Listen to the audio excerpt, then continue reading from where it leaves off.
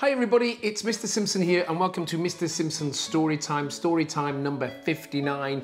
I'm ably assisted by my wonderful daughter Daisy today, again behind the camera. Say hello, Daisy. Hello. Hello. And the story we've got for you today is another one by Sue Hendra, and it is Doug, the bug that went boing. And I hope you really enjoy it. Here we go. Doug and Trevor had been best friends for a long time.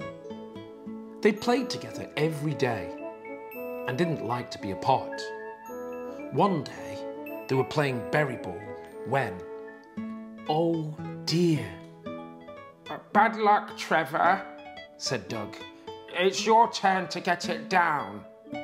Is not, said Trevor. Is too, said Doug. Is not, said Trevor. You always make me climb up there, said Doug crossly. You always say it's my turn when it's not. I don't want to play anymore. Fine, said Trevor, and he turned away in a huff. But just then, a great big shovel came down and scooped Doug up. Oh no! What on earth was happening? Doug! Cried Trevor. Trevor! Cried Doug. When he finally opened his eyes, Doug got quite a surprise. Trevor! He yelled. Help! But Trevor was too far away to hear him. I've got to get home, thought Doug. But how? Then he heard a funny noise. Boom. It was a very dizzy fly.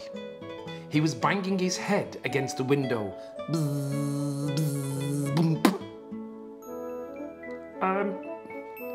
Maybe you should try the door, said Doug politely. The door? Great idea. Why didn't I think of that? Ha!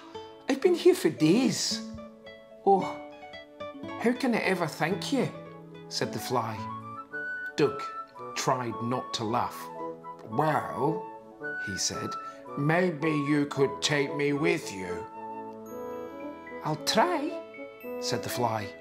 You look quite heavy, but here goes. Bzzz, bzzz. Whoa! Don't drop me in there, cried Doug. Bzzz, bzzz, away or there, he gasped. And definitely don't drop me there. Phew, that was close. But the fly was starting to wobble. Don't think I can hold on. And then, plop, Doug landed splat in somebody's breakfast. He was just wondering if things could get any worse when they did. Pepper sprinkled onto his nose and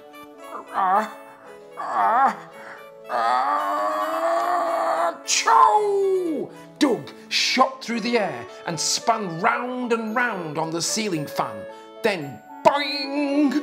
He bounced off a sponge cake and popped up a pedal bin. Boing, boing, super boing, which sent him spinning through the air towards the toaster. Bing! He smashed through the toast and began to fall. He grabbed the first thing he could and swung all the way back to exactly where he had started. Doug had to admit things weren't going very well. Will I ever see Trevor again? He said sadly. Then he heard a familiar sound. Bye, it called. It was the fly, buzzing out of sight. And that was when Doug noticed that the window was open. Hey, wait for me, he called.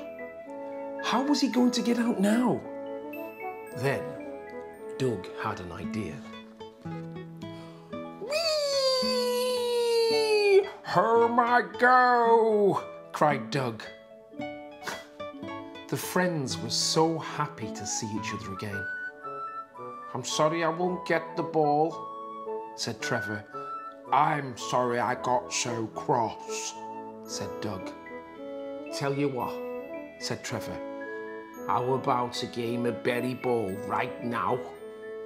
You're on, said Doug. And all was well until, oh no, it happened again. Doug looked at Trevor. Trevor looked at Doug. I'll get it, said Trevor. Let me, said Doug. No, it's definitely my turn, said Trevor. And they were so busy arguing, they didn't hear a familiar sound. Bzzz, catch, said the fly. And they all played happily until the sun went down. I hope you really enjoyed Doug the Bug That Went Boing. I'll see you next week. Have a lovely weekend. Stay safe. Bye.